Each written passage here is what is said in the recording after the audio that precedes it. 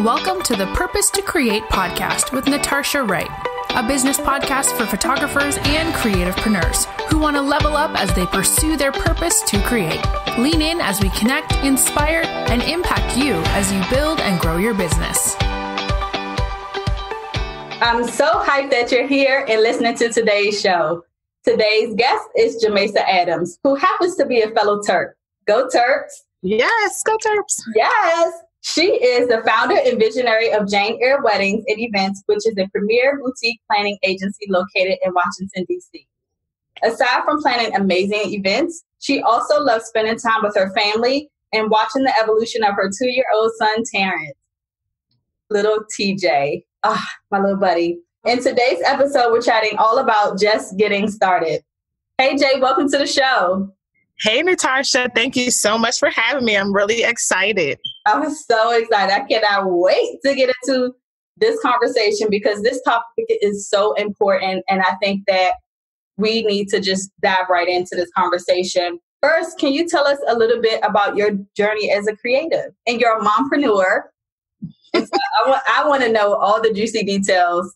Yes, being a mompreneur is definitely a different kind of beast. It's that extra element in addition to being an entrepreneur, I have to say. But I've transitioned into it very well. But I am really excited to be here to be a part of the podcast. You know, yesterday I just celebrated 5 years in business, and it was really a great feeling to be a part of so many interesting love stories and journeys and different milestones and occasions over the last 5 years. And I felt very grateful and just honored. And it was very humbling just to see how far I've come as an entrepreneur. And then within the last 2 years as a mom. And I will tell you that I feel like I'm only as good as my family that supports me. Without my family, I really don't have a business. Without my parents, you know, to get TJ, to watch my son, to help him, we scheduled the calendars together. If I book a client, it's not just me booking. I'm like, okay, well, let me talk to my family and see, you know, if this is the right client, are we able to do this? I think so often people see entrepreneurs and business owners, but it's really the people that are behind him that really takes you to the next level and where you're able to go. Because yes, we are masterminds, we are creators, we can do a lot, but without the support of them, I really would not be able to do what it is that I do. So I'm very grateful and thankful for them, and they've been a great part in my entrepreneurial journey. And TJ is very much a part of your business because you take him along to venue walkthroughs and things like that, right? Yes. So I will say being a mom and entrepreneur, first of all, it's made me better. It's made me more aware of boundaries that I need to set for my business to be better with time. You know, before I had TJ, I would work all kinds of hours of the night. I didn't have a cutoff time and I would just run myself ragged, which is just poor business practice. I mean, I've learned a lot, you know, as you evolve as creative to not do that. But starting out, it was not any form of balance. But having TJ really helped me to set boundaries, to stick to my hours so that I'm able to commit the time of being a mom and spending with my son, but also allowing my clients to understand that these are my targeted hours. These are my, you know, set office standards. And in order to work with me, this is what is required from you. But in return, here's what I'm going to give you. And I think, you know, my clients have been so amazing and awesome in this motherhood journey and being an entrepreneur because they don't allow me to miss a beat, and they're just as involved with myself and TJ, you know, in the process and understanding. But I will say, I think when you offer a level of service that is just impeccable, people will have a little bit more of softness or kindness towards you when they see how hard it is that you're really working and also doing that, you know, with a child. For me, I typically try not to work on the weekends. We have events on the weekends, but I let my clients know, I say, hey, if we have to do a Saturday morning, you know, or a Saturday afternoon, please understand my assistant TJ will be attending the walkthrough with us or the meeting because unfortunately, you know, these are the days that I don't work. And, you know, once you tell the clients that, they have the option to say yes or no. And crazy enough, TJ has done some amazing tastings. He's done some great walkthroughs. for the weekend time. And I laugh at it, but I don't think that having TJ or him a part of the journey has really taken away from my professionalism. But I think people see me different. Now, of course, I have some clients where I'm like, okay, absolutely not. TJ is not coming to this meeting because you just already know. And then you have to pick and choose, okay, this, because you do have some clients or some meetings and it's not going to work. But cake tastings, TJ, he loves to come to cake tastings, authors, yes. And TJ is very good. And it's so funny because I think the industry peers have really adapted to me being a mom and TJ as well. And they always ask about TJ or, he's a part of me. He's a part of my brand, a part of my business. And I just feel really blessed to be able to incorporate that part of my life in addition to doing what I love. So it's fun. I love that. So tell me a little bit about Jamesa and how you became a wedding planner. So, okay. I have a very non-traditional approach to how I got started in the business.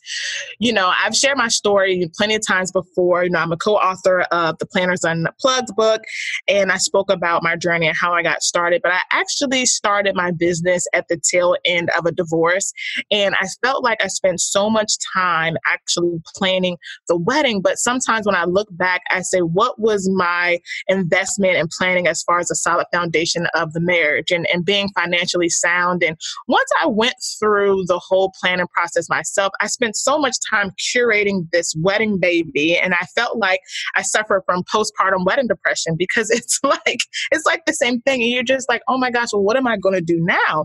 And so, I started helping, people just kind of come up with ideas for events and, different type of details and decor and just various ideas. And my friend Casey, who's also a podcaster, shout out to Casey from Babies and Bellinis. Yes, I love Babies and Bellinis. You got to tune into that. But Casey was actually my friend. We have been friends for several years. We've been friends since we were 15, 16 years old, cheering on an all-star cheerleading team. But she, said, well, why don't I let you do my wedding? And so that was the first, for real planning experience that I got. And I was just one person. This was before I had a team. I had a website. Before I was really a documented, solidified business owner. But, I took the opportunity and it really gave me an eye-opening experience to what opportunities were out there. I enjoyed being a part of the process and just for her allowing me to do it.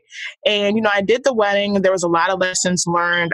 It was very successful, beautiful wedding. Was featured on Essence. And after that, I think the bug just kind of bit me. And I said, you know what, let's see what else is out there. What else is next? And I just got started.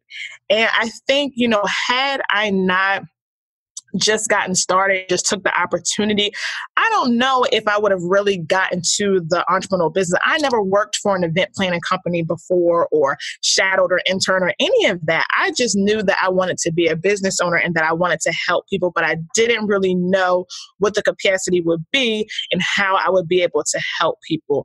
And I would say for maybe 3 years prior to even doing that, I just held on to a business name and just kind of idea of what my business would look like, but I never implemented or really put it into play until after I did Casey's wedding. And then after that, I would say Jayne Weddings and Events was officially born and I got started. And that's actually where you and I met. I was the tutor for that wedding. Exactly. And and let me just speak on that because I always say that life is like its own algorithm. And, every connection or event that you attend or where you are, people are very important. And I've always put my focus on people when I got started in the business or even before being a business owner, just in life, because the connections and what you need to get to the next level resides in people. It doesn't reside in assets or things. It's in people. And it's really building those connections and networks because that's really what makes you who you are. And, I have to laugh laugh because we've been friends, for the past 5 years, since I started this business, and you've been with me in the infancy. But I totally forgot that that's where we met, at the Hotel Monaco in Alexandria. We were sitting in the back eating our vendor meals, having a conversation, and just you being so kind and open, you started talking to me and asking, oh, you're the planner. Well, I'm Natasha. I'm a photographer. We should collaborate, work together. And we did. And I think just being open to people and just communicating and connecting with them, I didn't know in that moment what our relationship was going to be or what was to come, but some great things have come out of that little conversation over food in the back of the hotel at the Hotel Monaco. You know what I mean? But it changed my life, and it changed our trajectory and our path and who we became. Even now, 5 years later, talking on the podcast, your podcast, me being in business for 5 years, I mean, it's something that's monumental. And I just think that oftentimes people can overlook the people aspect of the business and how important it really is to build relationships, because you're only as good, to me, as the people that you know. And to me, your network is your net worth. Most of my business is referral based. It comes from people. I do get business, I would say from social media and Instagram, Facebook, a little bit on the website, but the majority of my business is from referrals from real people and past clients. And that's monumental, because that's not something that you have to pay for, but you put an investment in your business, your experience, the level of detail and service that you're giving to the clients. And they won't forget that. They don't forget that special moment. And that's the investment that you make as a business owner to draw and attract new business from the level of service and attention that you give to every client. So, I mean, again, just getting started. We are just getting started. Just getting started. And you're also getting started in expanding your business too. Yes. So I want to hear all about that. And I mean, I know about it, and we're, at this point, we're business besties and we share a lot with each other. But for the listening ears of the audience, I would love for you to talk about how, at year 5, you're now expanding your business, the evolution. I mean, 5 years ago, again, we had no clue where this would end up, but now you're able to expand. So let's talk a little bit about the expansion and even just getting started with that. And how did you know it was time for your business to grow? Wow. So let's talk about the expansion. I will say that after having TJ, I got to a point where I was just like, you know what? I really just want to do my business full time. I don't want to work anymore and do consulting stuff. And I was in the aerospace and defense industry for quite some time, and I did government contracting, but nothing was as fulfilling as being a mom and doing my business and what it is that I really loved and enjoyed. And, I said, in order to do that, I have to make some changes so that I'm able to still be sustainable in the industry and to expand my portfolio. I love doing the wedding and the love stories for, quite some time, but I would say the past 2 seasons, I felt like I worked every single weekend, and I didn't get the time to spend with TJ and to be a mom and to take him out in the summer because I was always working. And I really didn't want to do that anymore. And so I said, I want to diversify my portfolio to give me more opportunities to plan it and do events, but also to give me some flexibility on the weekends, where we would primarily have weddings, so that I can spend time being a mom and doing things that I love, or just having, self-care for myself, because that is really, really important. And I just feel like, if you don't really step back and assess what's really important in the time you have to spend with your family, like that's not something that we get back. I feel like as human beings, we're always so, oh, I have time. And no, we really don't have time. Time is the one thing that no one is in excess of. It's always something that's constantly deteriorating. It's going away. It's decreasing. And you have to maximize your time. And and I think time is the one thing of why it's so important to get started, because I feel like, I set on starting my business for about 3 years, but then I feel like I set on rebranding and not really jumping out there and just saying, okay, of course you want to curate the proper content in the right time, and because you want it to be polished, and I would say to really make sure that your brand is everything that you desire for it to be. You don't want to half step, so you definitely want to get out there. But at the same time, people are waiting on you to get started, and God will really give you the talents and gifts that you need, the resources and the tools, but you just have to get started. And sometimes I sit and think about, had I not waited, the 3 years to get started, how many people could I have helped, or what I have done, even with the rebrand. There's people out there that need us, but at the same time, they're waiting on us. They're waiting on us to get started so that God can do his job and the moving parts and pieces and really bring it all together. And I just think that that's so important. And so with the expansion and the rebrand, we are doing corporate and social events.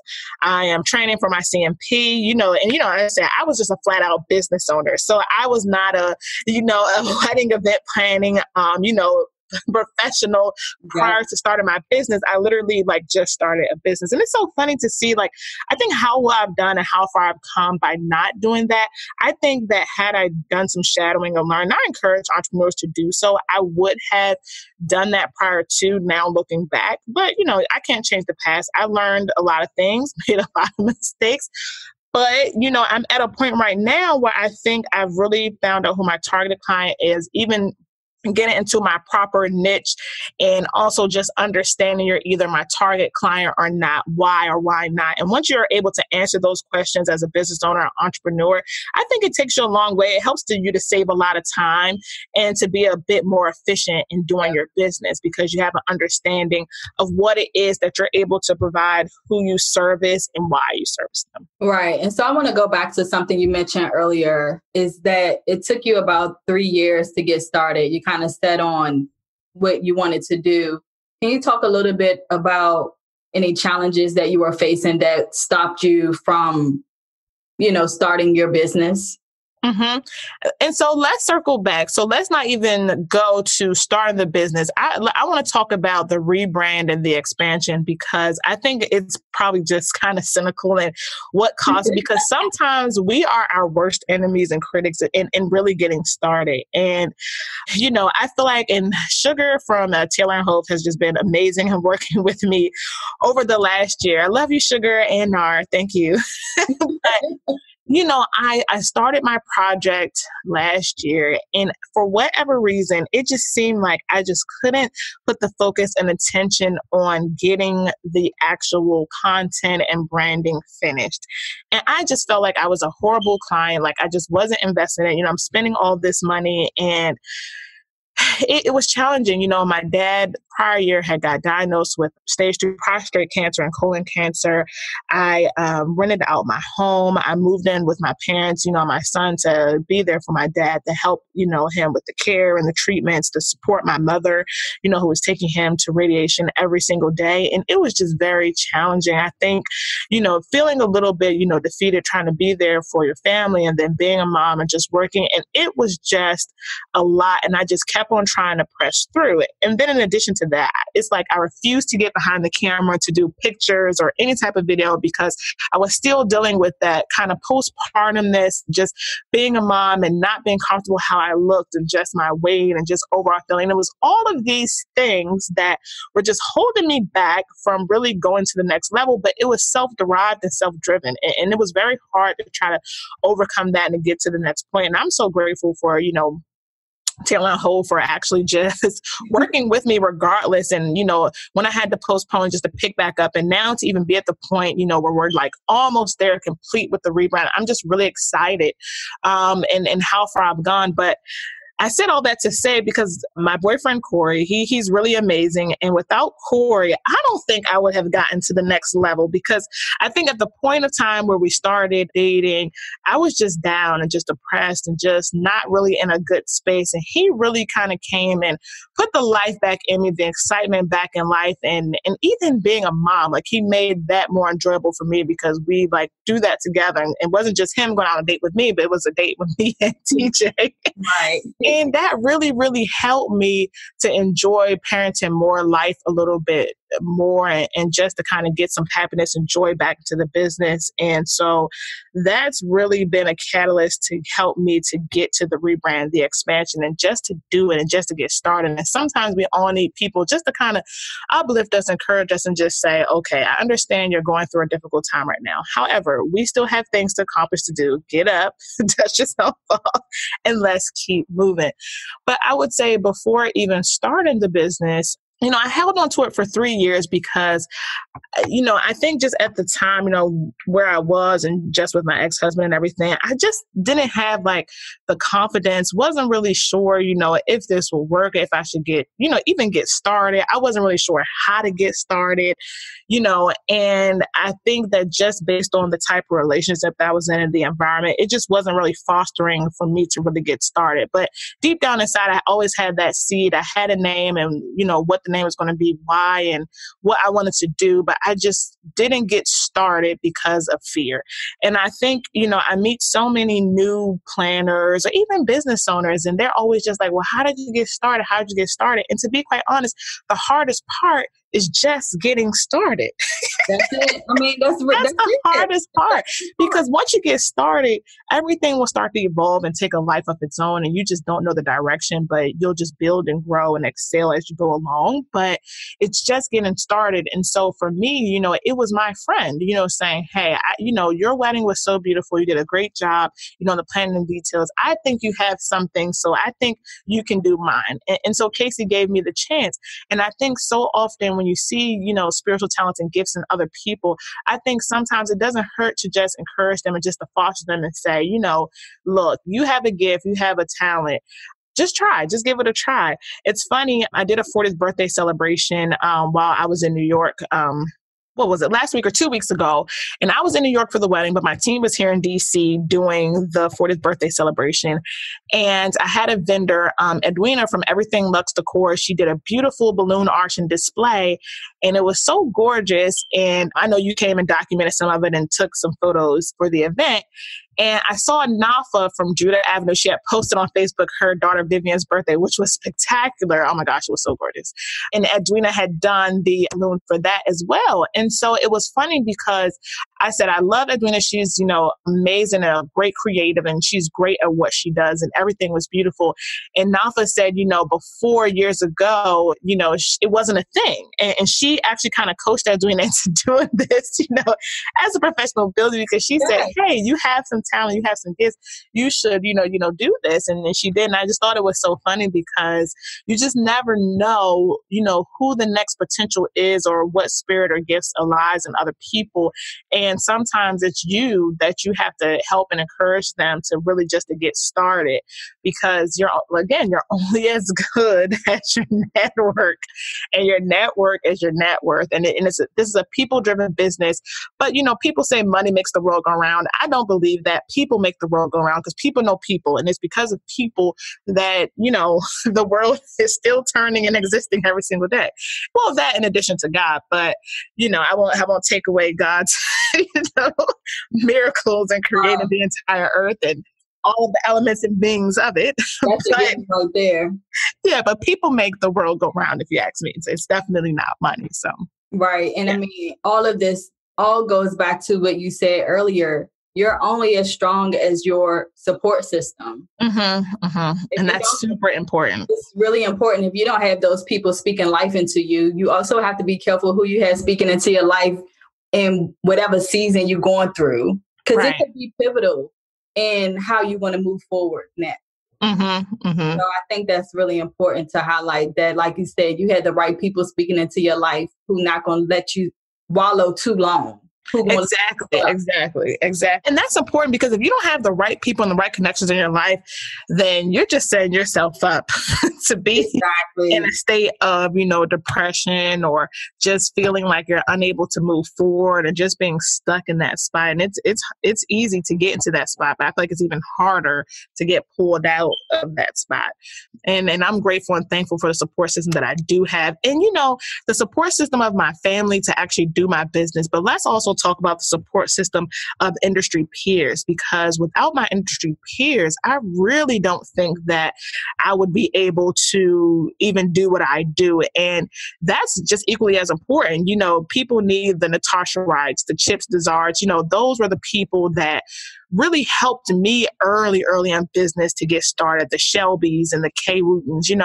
Without people like that, I'm not sure that I would have really evolved like I did because of just people being so kind and generous and really wanting to see you succeed and doing everything they can to help and to really get you excited about the business and the industry and what it has to offer. And I think that's something that's really important as well, is having the right support system within your industry to be able to grow and excel. Exactly. And it may not even be someone who's a wedding planner. It may be somebody who is a florist. You know what I mean? It may be somebody who's a baker. It doesn't have to necessarily be somebody who is in your same, industry, but somebody. Right. That's in your same line of work, but still contributors of the industry. Yeah. And I think that's important because, all of my friends or people that really started me out in the business were photographers. They weren't other event planners. Now I have, my network of event planners, and there's so many great ones. Like Tiffany from Simply Breathe Events, and Shalice Sensational Soirees, and Ashley and Kristen from El Nicole. I mean, Melissa from Be Astonished, and Dee. There's so many good people and planners that I really connect with, have built relationships with, because that's what really helps you to get to the next level. And sometimes, just vent and just as a planner and just say, okay, look, I'm going through a rough time. Can you help me? Even when I had TJ and my son, and just, when I was pregnant, Mahalia from Say Bell and Natalie from Event Design Group, they helped me for my weddings, or events to get through the season because I was having a major life change coming. And if you don't build those relationships within your industry, I say that will stifle you or inhibit you from being able to do what it is that you need to do and effectively, because we all need help sometimes. And I'm never, a person that's not willing to help out my fellow planner or colleague or friend, because let me just tell you, it goes a long way. I've gotten so much referral in business from my planner friends and colleagues than I feel like I had from any other resource of a wedding wire than not. No, it's right in the planner community. And that's how strong my relationships and friendships are with the community. And if you don't have that, in addition to your support system through your business, then you're in some major trouble. You really are. You really are. You really have to cultivate those relationships, right? Like, it's not about what can you do for my business, but how can I help you? Exactly. How can I help you? And sometimes just the how can I help you is all that you need to really jumpstart you and to get you in the right place, get you in front of the right people. This year, we took on doing the Black-owned Wine and Spirits Festival. It's happening, next month. And I, was like, okay, for doing a festival, who can I talk to? Who can I connect with to be able to understand some elements that I would not quite necessarily know or would forget in doing a festival? And I reached out to Yodi and from Favored by Yodi, and we spent probably 45 minutes out on the phone, but she was so resourceful and so helpful and willing to just drop any gems she could and just to help me to really level set for the festival. And I just appreciate it so much, because you just don't know how people just have the knowledge within them. And if you build the right relationships, and it's not something where you're just always taking from people, but just a genuine, kind relationship and to support people, encourage them, to cheer everybody else on, then I don't know that I would have necessarily gotten that, the information that I needed. And I just appreciated her so much, because it really helped me to be able to come up with the strategy of how to execute this festival. And I'm really excited about the festival. It's something different in our new portfolio of work and taking on a different scope. So I think it's going to be really, really awesome. I know it's going to be awesome, but I'm excited about it. But Are you able to talk about it? Yes. So the Black-owned Wine and Spirits Festival is happening at Dock 5. It's on September 28th from 2:00 p.m. to 8:00 p.m. It's founded by Chanel Turner, who is the CEO of Food Rate Vodka, and her mom, Marlene Turner. This is going to be their 4th year in the festival. And that's growing and evolving, and it's giving people an opportunity for the locals to come and see what type of Black-owned wine and spirits vendors are out there. Vendors across the country are coming. So definitely on their social media, they have a website, so you can go to that if you want to be a vendor. And for the vendors, you don't have to necessarily be in the wine or spirits industry. It can be any type of vending. So if you have any type of plant-based items or anything, that's vegan or, natural. I mean, there's so many different entities out there that would be a good vendor to showcase their work at the festival. I highly encourage you to do that. And then if you want to just come as a guest, then of course just come and, purchase a ticket. But yeah, I'm really excited about that. And I think it's definitely cool and glad to be a part of it. Oh, I'm really excited to hear that. And tell me a little bit more about expanding into the corporate space. Is that very different from wedding planning? Yes, extremely different. I would say it's extremely different because, and it's funny because I would say with weddings, it's very much so more emotions involved. You have a lot of different players as far as family members that have their opinions. And then, just with the budgets, and it's just so much involved, with the wedding planning process. Not to say that it's not with corporate, but with corporate, it's very straightforward. You have your request for proposal or the required work that is needed. Here is, the targeted price. Can you do the work? Yes or no? And you just do it. You don't have to really go through a lot of the mechanics of, I would say my mom really likes this dress, but I like this or that. No, you are the expertise in going to the client and just specifically stating to them, okay, well, here's what we need. Here's what I recommend. You do that for wedding planning, but I think wedding planning is just a little bit more involved. I would say with corporate, a lot of times the work isn't as long as far as the journey. So with wedding planning, it's like 12 to 18 months. For the corporate clients that I have worked with, at least over the last year, I would say it's been more so like 6 months, some maybe, 9 months, even, 3 months, but it's a shorter tenure.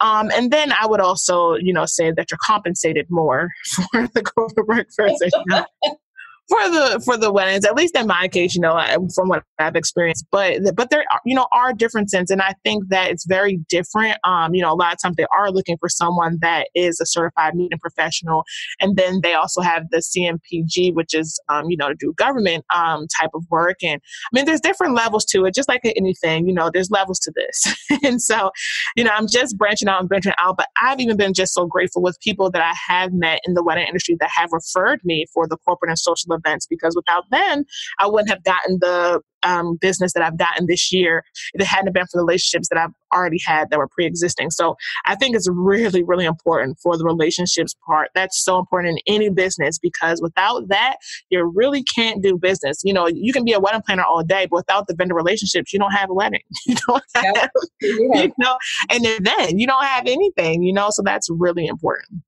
Jayne Heir.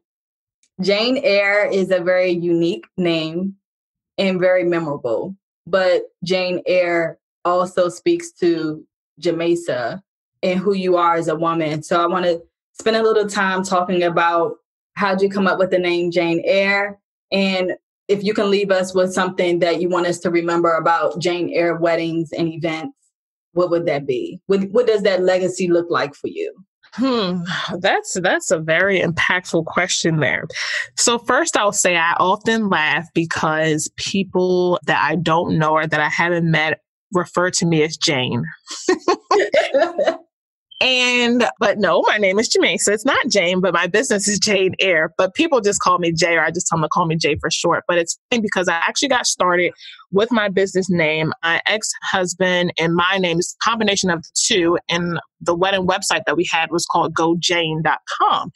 And so I just kind of held on to Jayne. And then Heir, I'm really obsessed with royalty, inheritances, heirloom items, things of that nature, estates. And so that's where I got the Heir portion from. But let's kind of go back a little bit, because my favorite musical, it's also a book, is called Jayne Heir. And Jayne Heir is about an orphan girl. I mean, she went through a hard time, a hard life. My favorite song from the musical is called Forgiveness. And then that's a very powerful song. But I think just what I went through just in my marriage, just going through, a divorce, I felt like I had inherited those things. And it's something that I couldn't necessarily leave behind, because it got me started in my business. And when you think about an heir or an heiress, that's what they are. They're the inherited of an estate, very royal and regal. And it just spoke to me, as that name, and just being forgiving of what, I experienced, but being able to forgive myself and to move forward and start a business. And so I did that. And it was kind of hard because I felt like it's not a common name. It's not something that is just like any other event name. It's very, meaningful, and it really speaks to my brand and jewel tone colors, which I absolutely love and adore.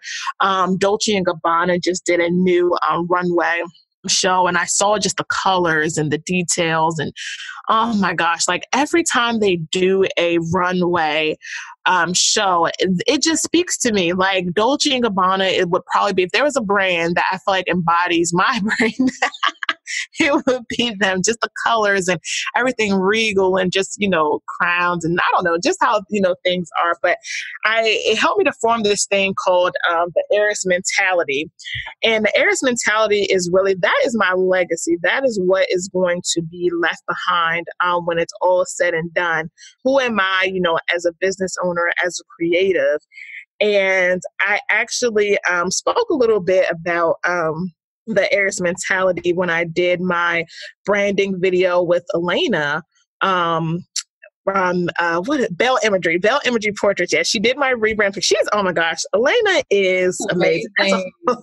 That's a whole nother conversation. I mean, that's a whole nother podcast right there. That's who needs to be the next guest. So Elena was on season 1. Okay. She's really dope. She did some brand work for me and my brand video as well. And I love her to pieces. I'm definitely going to have her back on maybe for season 3. Now that you mention it, she and I can talk for hours. So I'm sure we can come up with something else to talk about. Yeah, she's super amazing. But so there was this Dolce & Gabbana runway show, and I saw one of the models going down the runway, and she was adorning this crown. It was beautiful, and it had these ruby jewel tone jewels on it, and I was just obsessed with it. And I took a screenshot of the image, and I created this quote, and it really embodies the Heiress mentality, and it's, hold your head high and never allow your crown to shift into any direction. Allow the jewels to be adorned at all times. Show what it means to be a queen and ruler of all things in life. And that is what Jayne Heir Weddings and Events is all about. And that is what we call the Heiress mentality. And when I think about my legacy and my brand and what I will leave behind, that is exactly what I want people to know, that, you're going to go through life's challenges and experiences, but maintain your posture, always hold your head high, and just know that you are still royalty, you are still a queen, and that you still have a lot of things to conquer and rule in this world. And don't allow anything to stop you from being able to do that, regardless of how hard it is, how tough it is. At the end of the day, no one can take away your royal highness. I mean, they can't. You're a queen regardless all day. So at the end of the day, you are the ruler of your destiny. You are the ruler of your business or your storefront, whatever it is for any business owner or creative.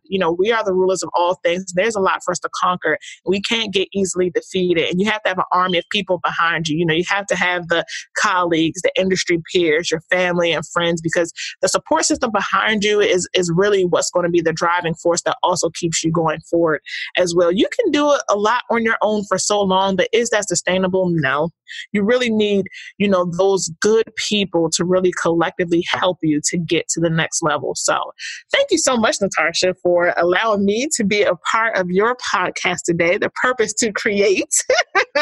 Yes, honey. Yes. I appreciate it. And just talking about just getting started, because at the end of the day, I accepted the Rising Star Award at the Planner Seat Conference about 2 years ago. And when I gave my acceptance speech, and shout out to Janelle. Hey, Janelle. But when I gave my acceptance speech, I made it very clear that each and every single one of us has a unique creative ability that only God has instilled within us. And we are the superpowers. We put on the capes and go out in the world and really make a game-changing difference. We are the people that inspire people, that uplift people, that are there for their special love journey or moment. And without those special gifts and talents, you're really doing the world a disservice. And I think we all have to, really look within ourselves and say, what is it that I have to give and contribute to the world, to the earth, even to my community, whatever it is, whatever level of expansion that it is, just understanding that only we can give that to the world. And so often we spend so much time comparing ourselves to one another and, just getting on social media or just feeling like, we're not enough, but understand that you are enough. We all contribute something, every single person, no matter what scale, what level that you are. I mean, the littlest of ants on the earth are here contributing something. So please believe. Your own self can contribute something to your own self a disservice. You do yourself a disservice. So not only is somebody waiting on you, but you need you to show up. Right. Oh man. I mean, this conversation has just been so rich. And tell us how we can stay connected to you after the show. Yeah, so please stay connected with us. You can follow us on Instagram at Jayne Heir, JayneHeir.